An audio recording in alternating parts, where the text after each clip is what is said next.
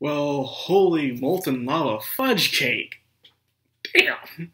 After a week of absence, Azure Lane comes back, hitting hard with a vengeance.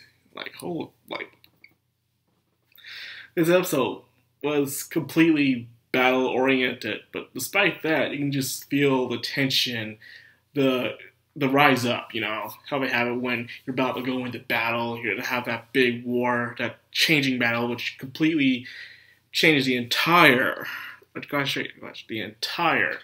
situation of the anime, of a show, a story, wherever.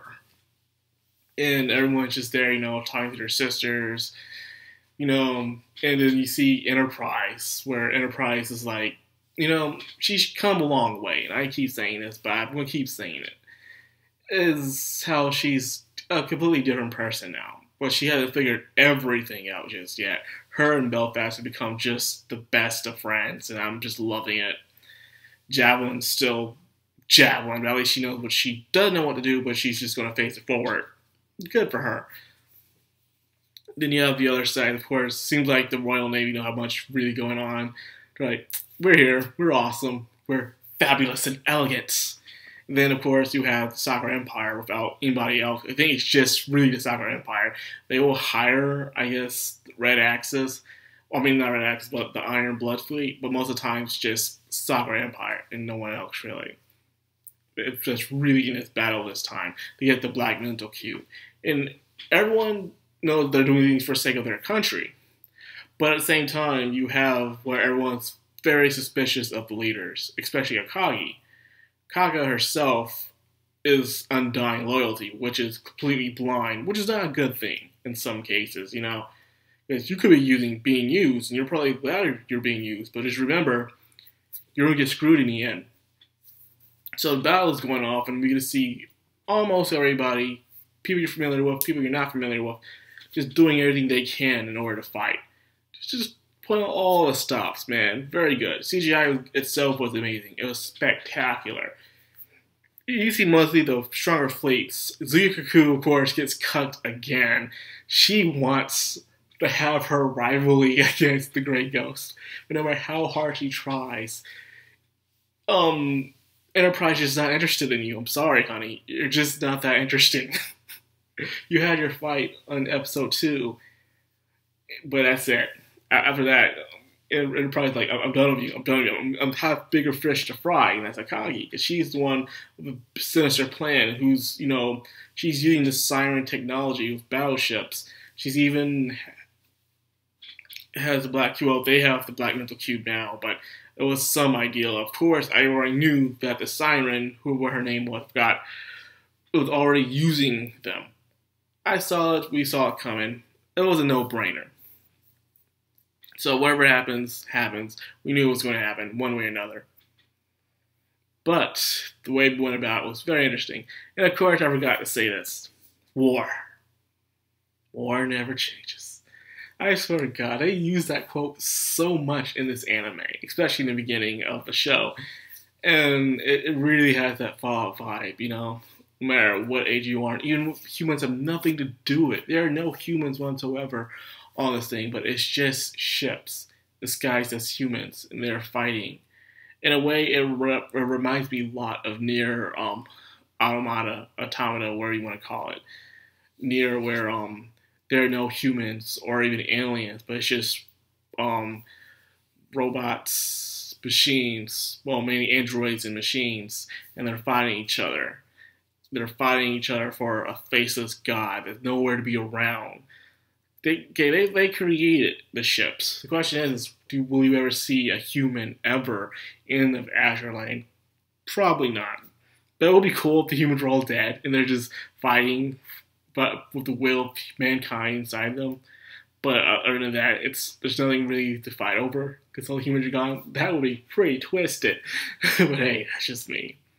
I like that. I like those edgy, dark twists. They really, really make a satisfying story for me. Well, anyways, Enterprise going at it, and Belfast was having her own thing. So Belfast was really fighting Akagi, and Koga was fighting Enterprise. And what happened It's the Visions. This is when Enterprise first touched the Black Cube and a couple episodes ago, or was the last episode. And she had that vision where she saw herself as something else, like a siren. And one of the sirens was observing the entire situation, like, welcome back. So they knew who Enterprise was, whatever Enterprise is. She turned into that thing, glowing eyes, sinister look, completely wiped out Koga, whatever happened to her, that flashlight. Who knows what happens when that light went flash? Hopefully something happens. Someone has to die. Come on. You can't have a very tenseful story like this and nobody dies, man. It's ridiculous. Even in Katon Collection, they had someone dying in there, man. So you gotta have people in this one die too. It would only make sense. Not just for sake of it happening, but to show how tenseful, how serious the situation is, you know? That's the best way to do it. Well, anyways, she turns into this form, and in complete guns with Koga, and also with Akagi.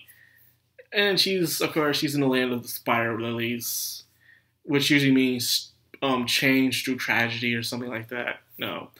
And she sees her sister, Agami, but she has no face.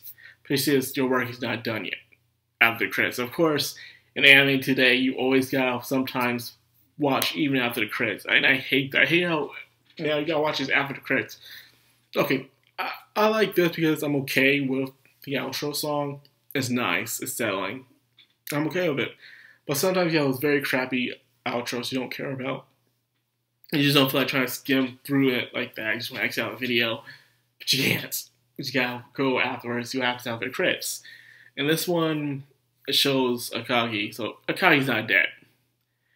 I guess because she's still one of the main bad guys. But it would have been interesting if she were to die and someone takes her place as main antagonist.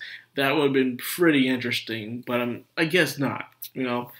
But I guess this really holds the place as a more dire situation this time. Things still weren't settled, especially between Jav and Laffy, along with Ayanami. They didn't even see each other this time in the fight, and I don't think they really fought. They were more just on standby, really. The main ships were fighting, you know, just doing what they had to do in order to survive. Cleveland and her sisters were doing some battling, and they were pretty good. When I saw torpedoes, missiles coming at them, I'm like, oh, snap. They about to get sunk. Nope. They dodged it. I felt like Cleveland. But yeah, I gotta name the ones I do like. Okay. I like Belfast. She's awesome. I like Laffy. And I like Cleveland. And that's... Oop. And I guess Zuyokaku, despite the fact that she keeps getting cut and blocked by everybody else. She just wants that gray ghost baby, but she can't get it. She can't get it. But yeah, this is a very, very tense episode. Very dire in the situation. It was good. I love every minute of it. Ton of action, and at the same time, you can feel everyone's emotion within the fight. You know, how everyone was just feeling. So hopefully, where to go from here, though, you know? This is only a 12-episode series, so where is it to go from here? What will they do? I'm very curious. So anyways, that's what I got for this. I hope you guys enjoyed. If you did, and you enjoyed my content, and you like what I do, like, comment, subscribe, and of course, hit that bell icon if it still rings. This has been Madcrown on Anime, signing out.